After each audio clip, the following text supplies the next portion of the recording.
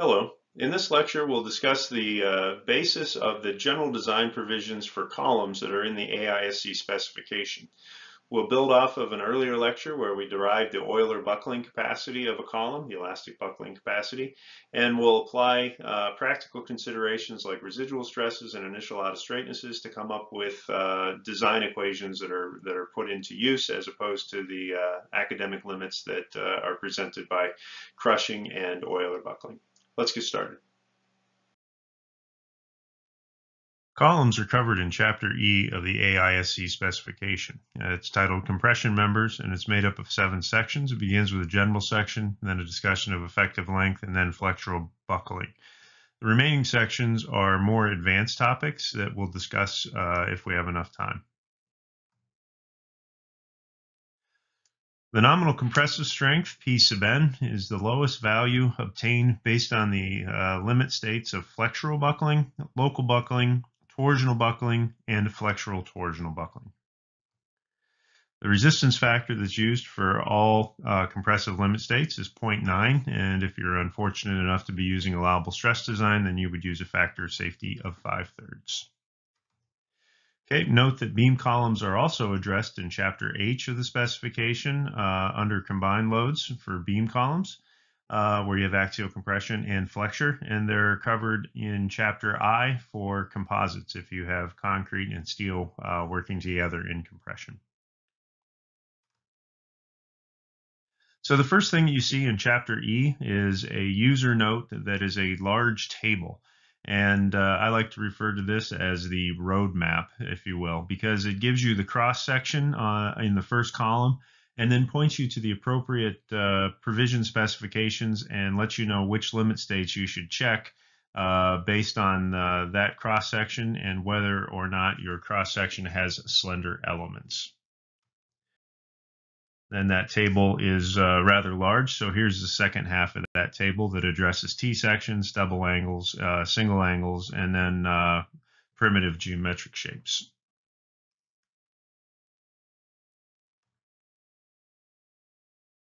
So one of the first things that we need to know is whether our cross-section has slender elements or not.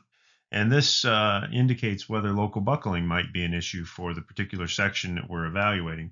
So these images here are from a textbook by Gaylord and Gaylord. It's an older textbook that I use as a reference, and it shows a couple of images that are showing local buckling of different elements. Now, I think that these were made out of aluminum as opposed to steel, because aluminum has a modulus of elasticity that's about 1/3 of that of steel. It buckles at a lower force, so it's easier to test aluminum sections for buckling, etc., etc. But anyways, over here on the left, you can see that we have a cross-section that is basically an I shape or a W shape cross-section, and you can see the rippling that occurs in the flanges of this section that indicate local buckling of that flange. Now over here on the right is a cruciform section. So if we look at that in section, it's basically just a cross. And you can see the sweep in the flanges of that cross that indicate that this cruciform has basically twisted there.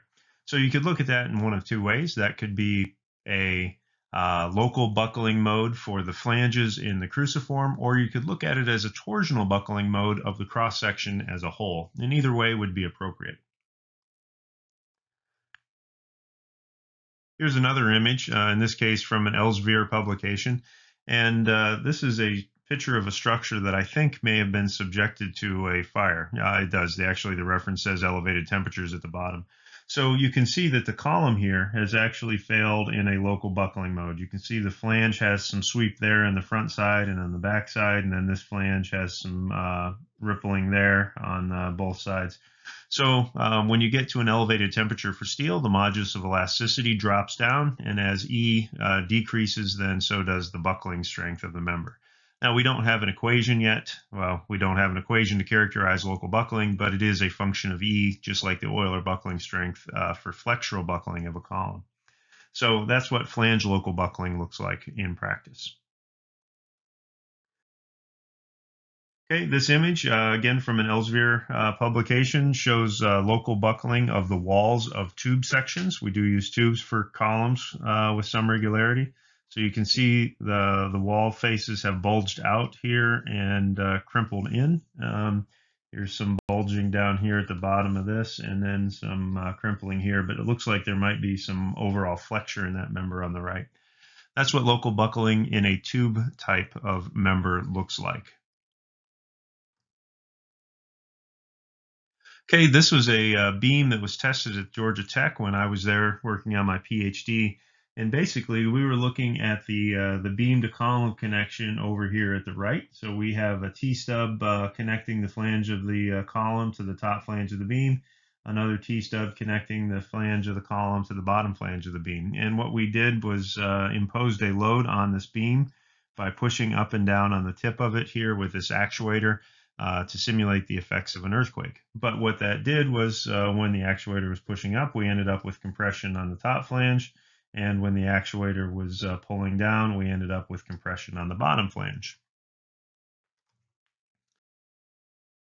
So zooming in on the connection after the test, you can see that the compression that was manifested in the top and the bottom flanges of this section resulted in local buckling occurring in those flanges. So these are local buckling failure modes.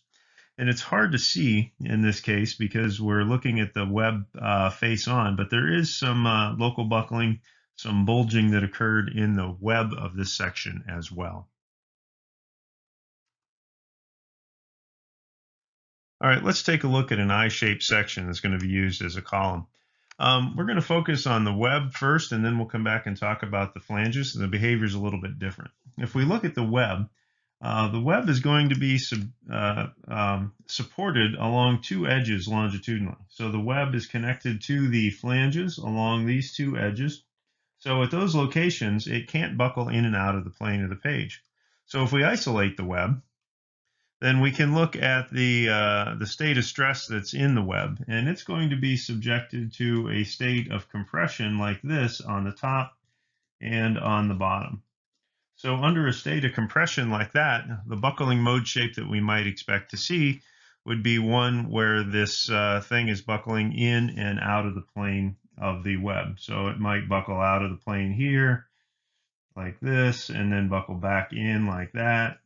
So okay, and it's hard for me to draw this, but luckily for everybody involved in this little presentation, we have this image here, which does a better job of illustrating that. So that would be web local buckling of a section in compression.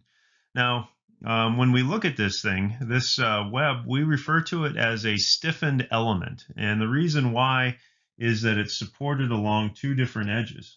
When we look at the flanges,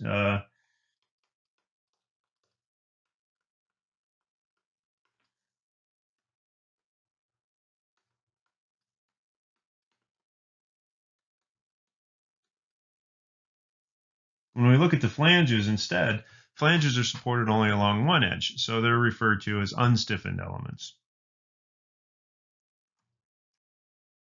All right, so here's a cross-sectional view. We have B over T for the flange and B over T for the web. So like I said before, the web is a stiffened element because it's supported along two different edges. So the web would be supported at this location here and this location here, so we refer to it as a stiffened element. With respect to the flanges, though, the flanges has one edge that's supported and the other edge that it's not. So if we look over here, the flange on this edge is supported, but this edge here is an unsupported edge. So we refer to that as an unstiffened element. Now the behavior is different because as you remove that edge constraint for one edge of the flange, it becomes more likely that that can buckle locally. So typically what you'll see in these members that are designed for compression is that the flanges with only one edge supported tend to be thicker than the webs, where the webs have two edges supported. All right, so we're going to define values of lambda, which in general are B over T ratios. And the B and the T in this ratio are generic terms, where B is the breadth of some element and T is the thickness of that element. So if we look at the web specifically, the slenderness or lambda value, B over T value for the web, is specifically going to be H over T sub W, as is illustrated there in the section on the left. So the height of that web, or H, is going to be the depth of the section minus 2 times the flange thickness divided by T sub W. Then for the flanges, lambda is again a generic form value of B over T, but B in this case is half of the breadth of the flange, or half of B sub F, and the thickness is T sub F. So we end up with lambda for the flange equal to B sub F divided by 2 times T sub F. So if we refer to chapter B of the specification, it gives us guidance on how to classify sections for local buckling.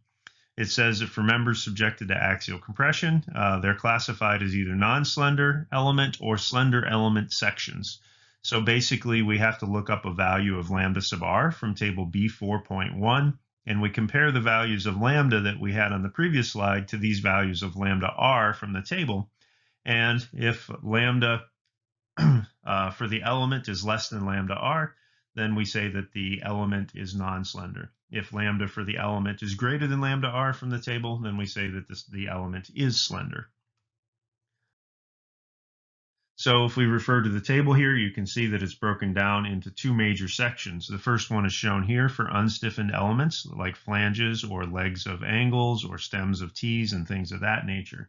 And primarily, we're going to be using the first one the most. So lambda r in this case is 0.56 times the square root of E over F sub y.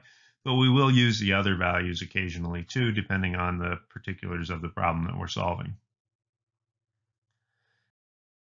And then this is the second half of the table that shows the limits lambda r for stiffened elements. So again, focusing on the web of an I shape as a common example, lambda sub r for that case would be 1.49 times the square root of E divided by F sub y. So basically, we calculate lambda for each of the elements in our cross section, and we compare that value of lambda to the limiting value lambda r based on table B4.1. If lambda for the element is less than lambda r, then the element is non-slender, and if lambda for the element is greater than lambda r, then the element is classified as slender. If it's non-slender, then we don't have to worry about local buckling. Local buckling might occur, but it'll occur at a load that is higher than the yield strength of the section.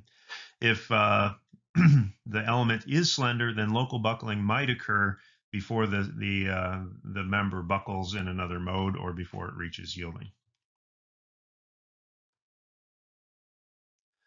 All right, so the next thing to define is the effective length. And the effective length, I refer to it typically as K times L, but the specification refers to it as L sub C instead. And that's a change in notation within the last couple of editions of the specification.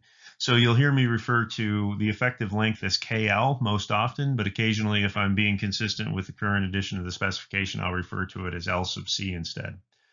So in order to calculate the effective length, we should refer to Chapter C or Appendix 7.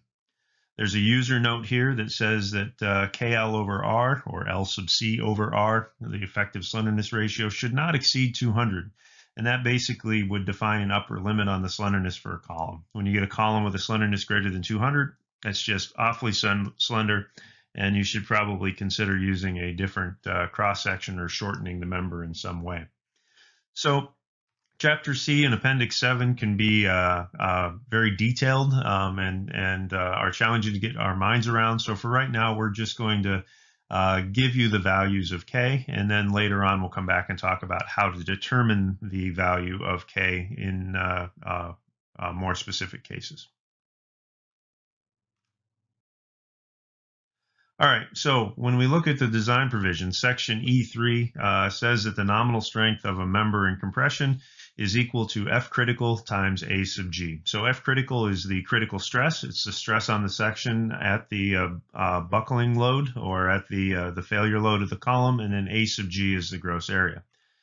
If we have a situation where we have a rather short or stocky column, KL over R is less than or equal to 4.71 times the square root of E over F sub Y, then we use this first equation. F critical 0.658 to the F sub y over F sub e power times F sub y. If we have a second case where KL over R is a little larger, indicating we have a more slender column, then we use a different equation for F subcritical. It's 0.877 times F sub E. Now, the check of whether or not KL over R qualifies for a short stocky column or a more slender column can also be made by comparing F sub Y to F sub E. If the ratio of F sub Y over F sub E is less than 2.25, then the first equation governs. Or if that ratio F sub Y over F sub E is greater than 2.25, then the second equation governs. What you'll find in practice is that in most cases, it's this first equation that tends to govern. This will govern more often than the second one. And we refer to that first case as inelastic buckling and the second case as elastic buckling. So in those equations, F sub E is the Euler buckling stress or the elastic buckling stress. It works out that E stands for either of those two.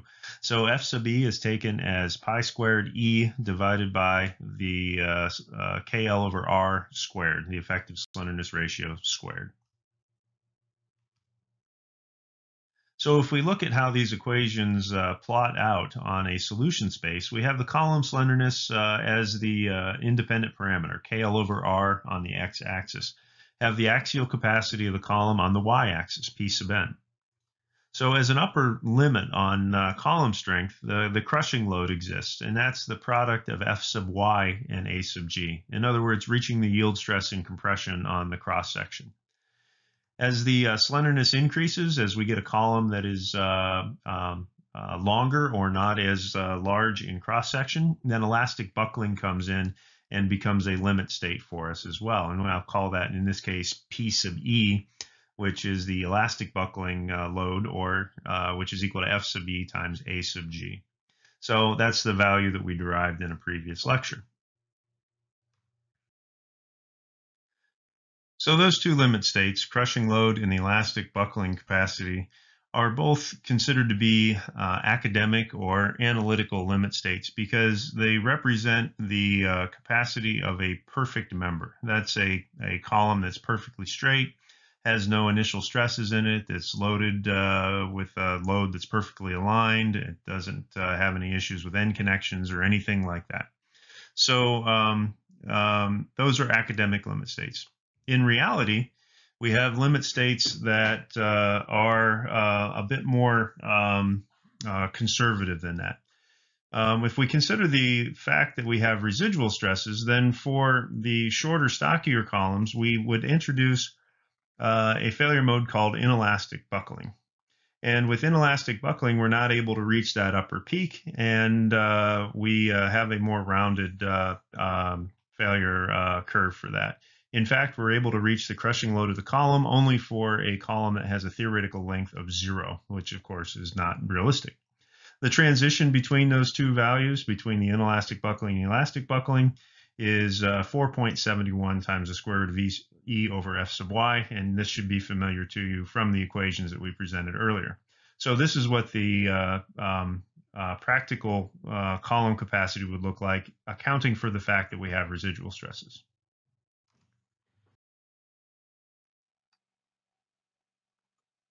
If we include the effects of residual stresses and initial out-of-straightness, then you can see that the design curve actually drops further below the academic curves or the curve considering just residual stresses alone. So the idea of initial out-of-straightness is that you're never going to have a member coming out of a rolling mill that's perfectly straight. How straight is it? Well, it's pretty straight, but it doesn't have to be too far out of straight in order to compromise the strength of the member in compression.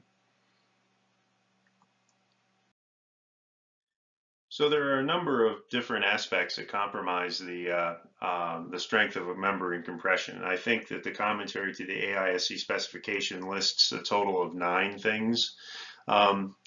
The two that impact it the most are residual stresses in the members and initial out-of-straightness. Now, residual stresses come from the way that the sections are manufactured. They're hot rolled, and in the case of a tube on the right, you can see that they're bent into their final shape. So they end up with stresses in the section even if there aren't any loads applied.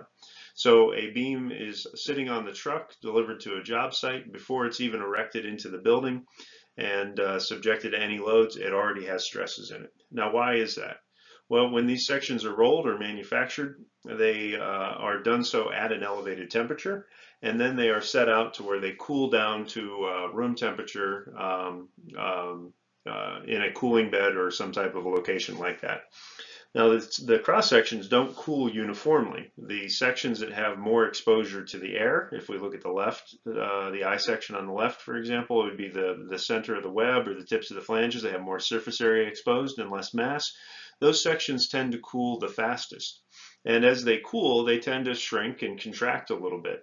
But the intersection between the flanges and the web, the K-zone areas, for example, the areas shown in red here, cool more slowly because there's more mass in that area and there's less surface area exposed to the ambient temperature. So the tips of the flanges and the center of the web reach the room temperature first, but the other parts of the section are still hot, and they continue to cool down and continue to contract. And as they do so, they put the tips of the flanges and the center of the web, the parts that cooled fastest, into a state of compression as the other parts tend to finish cooling down. Those parts that cool more slowly end up in a state of pre-tension. And so this is a hard idea to get your mind around, but basically because parts of the cross-section cool more slowly than others, they tend to end up in a state of pre-tension. The parts of the cross-section that cool more quickly than the others tend to end up in a state of pre-compression. So you could end up with stresses in the cross-section before the member is even loaded. So this shows the members on a cooling bed, and this process is one that is used to roll just about every cross section. But even if you have a member built up out of plates and welded together, the process of welding and then cooling afterwards also creates residual stresses in the member. Now, there's a way of getting rid of these residual stresses. You could take these members, put them into an industrial oven, heat them up to their rolling temperature, and then cool them down over a period of days or hours. But that process is very, very expensive because the ovens have to be very large, in the order of 40 feet long in some cases. And it just doesn't make sense for us as engineers to specify that extra cost. It's easier for us to account for residual stresses in our design equation than it is to remove the residual stresses in the fabrication and erection process of steel buildings. So if we look at an I-shaped section, how big are the residual stresses? Well, this is a figure out of Salmon, Johnson, and Mulhouse text, and it shows that compressive residual stresses are on the order of 12 kips per square inch. You can take that value as around 10 KSI for rolled sections or 16.5 KSI for welded sections. And in older editions of the AISC specification, those values were actually called out, though nowadays they're built in and you don't necessarily see them explicitly called out as an F sub R. But it's unfortunate that the tips of the flanges end up in a state of pre-compression, because when we go in now and put a load on this member, so some type of a compression load up here, we tend to see the tips of the flanges out here where the residual stresses are the highest in compression tend to yield first. And it's those tips of the flanges that are furthest away from the neutral axis of the member that provide the most stability to the member. So when those parts of the cross-section reach their yield stress, then the modulus of elasticity drops to 0. And as the modulus of elasticity drops, then so does their contribution to the strength of the member in compression. So that's why residual stresses play such a big role in the difference between the analytical or academic strength curves of crushing and Euler buckling versus the design curves that we actually use in practice. So since the level of residual stress is a function of cooling, which is a function of how thick the plates are and how much surface area is exposed and such, the residual stresses can be worse in members that are thicker and more massive than in lighter members. So there used to be a table in older editions of the Steel Construction Manual that would list 5 different groups of shapes based on the relative thickness of the flanges and the webs. And depending on which group of shape you were working in, you might have to take extra precautions with respect to residual stresses. So group 1 shapes are those that tend to be fairly light, say a W14 by 22 to a 53, for example. A group 3 shape would be in the middle, so that'd be a 14145 to a 211, for example. And then the heavier groups would be, the heavier shapes would be in group 5. So a group 5 shape would be expected to have a much worse set of residual stresses inside than a group 1 shape, for example. Now, we don't call those out explicitly anymore, but I think that it's good to have that in the back of your mind, that when you deal with a heavier cross section, thicker flanges, thicker web, etc., that residual stresses can play a larger role in the behavior of that member than they would for a lighter cross section. All right, now with respect to initial out-of-straightness, the members that come out of the rolling mill have both a camber and a sweep. So even if we're talking about a column where we wouldn't want any initial out-of-straightness, they're going to have some initial out-of-straightness to them. Now it's challenging to quantify what these values are, but we have limits in the AISC specification. They're actually ASTM limitations, but there's a table in Chapter 1 of the AISC manual that gives these values. So there are limits to the amount of camber and sweep that you can have, and those equations are given here. But those don't necessarily represent what the actual average value of camber and sweep are. So this slide gives an indication of what the maximum values are for camber and sweep for initial out-of-straightness. For a wide flange section, for example, ASTM A6 says that we can have a maximum deflection of L over 960, and that would be the maximum initial out-of-straightness. But more typically, it's actually less than that. So L over 1500 is what you would typically expect out of a steel mill nowadays. For a hollow structural section, the maximum sweep or camber is L over 500 roughly, but we would typically see something that's like L over 3000 or L over 8000. So we typically base our specifications on an initial out-of-straightness of L over 6300. Finally, for welded eye shapes, there isn't really a limitation that's in an ASTM specification, but we would typically see an initial out-of-straightness of L over 3300. So these values of initial out-of-straightness aren't something that you need to account for explicitly. These are built into the design equations that we use in the AISC specification and other specifications. And at the graduate level, we would actually go in and spend some time discussing how these initial out-of-straightnesses and how the residual stresses are actually accounted for in the equations that we use for design. But for the sake of purposes of this presentation, just keep in mind that the initial out-of-straightness and the residual stresses that are typically expected in members are already accounted for in the equations that you're going to use. All right, so it's worth mentioning that there are provisions in other specifications that also cover compression members, and this is one area where these provisions tend to change for whatever reason. At least it looks like they change. So if we go to the AASHTO bridge specifications, the column provisions there are presented like this. If P sub E over P naught is greater than 0.44, then you have one design equation. And it looks familiar, right? 0.658 to the something over something power times something. And if P over P naught is less than 0.44, then you have a different equation. P sub n is equal to 0.877 times P naught. And here P naught is basically the crushing load of the column. If we have a cross section without slender elements where local buckling is not going to be a problem, then Q is equal to 1 in that equation. And then P sub E is the Euler buckling strength. These equations look familiar. In fact, In fact, if we do a little bit of mathematical manipulation, you could see that we could take the ratio of P sub E over P sub Y is the same as F sub E over F sub Y, basically divide the gross area out, and that's equal to the inverse of Fy over F sub E.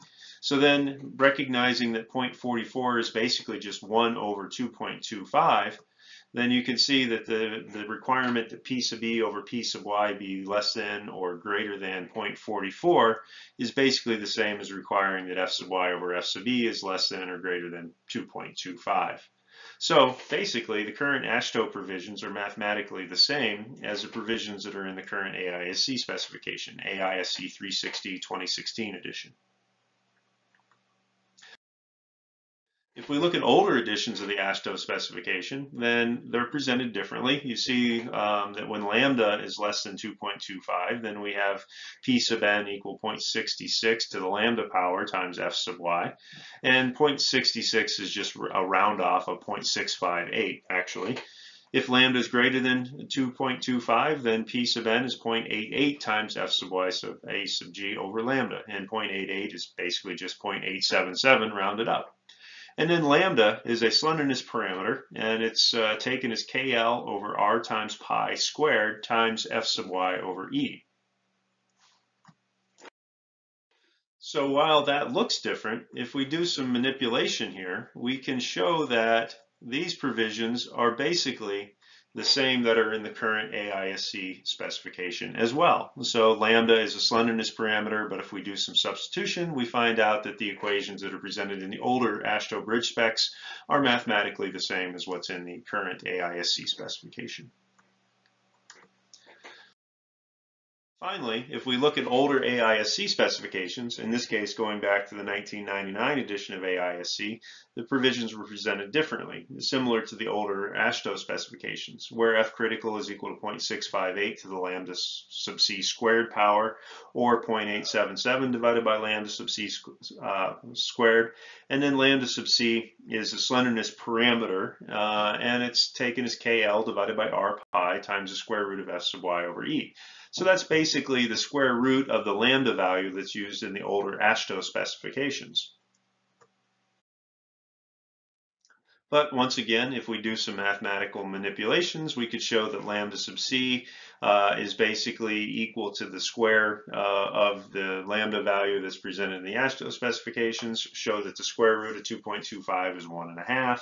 And so basically we could show that older AISC specifications are also mathematically identical to the current AISC specification.